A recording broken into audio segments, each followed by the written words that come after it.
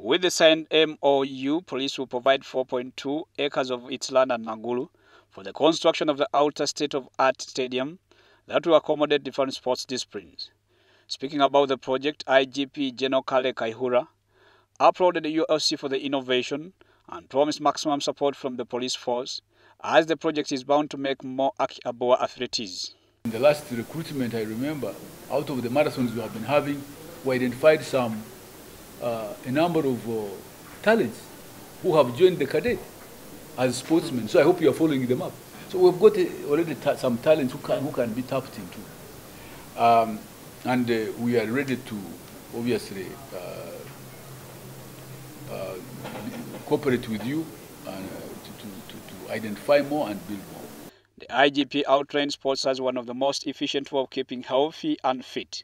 Police is planning to use sports as one of the tools to fight crime through organizing races like marathons, conducting public fitness drills, football and others. It's not that we are diverting the land of the police into something. No. We are building the capacity of the police and by extension the capacity of the country. Yes. Because a force is built on fitness of the human being, of the personnel. Fitness. And of course, in the process, we shall also be contributing to the fitness, to getting, to identifying and incubating talent. Kayihura disclosed that police is in plan of erecting up a statue for the late John Aki Aboa in memory of his deeds for the force. Inlet facility development at Nagguru will help enhance modern elite police training and athletic training. Creating more Akiboas intentionally, so we plan. The medals we have won, there has been no planning and no investment from government. And I will make this very clear.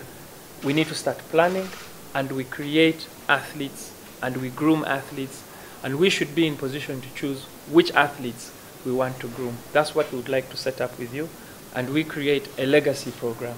With the completion of the High Performance Sports Center, Uganda will be able to produce more athletes in different sports disciplines. So we would like to partner with the forces simply because it is a proven formula, and we would like to do that with you. As a sportsman, we think we do not need to explain too much to you. No.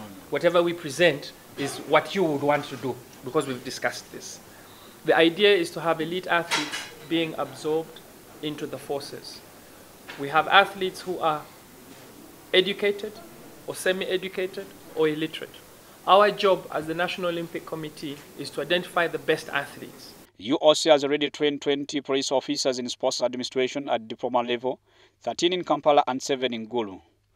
Over 1 billion Ugandan shillings have been set aside for the project, courtesy of the International Olympics Committee, international federations, government and local sponsors.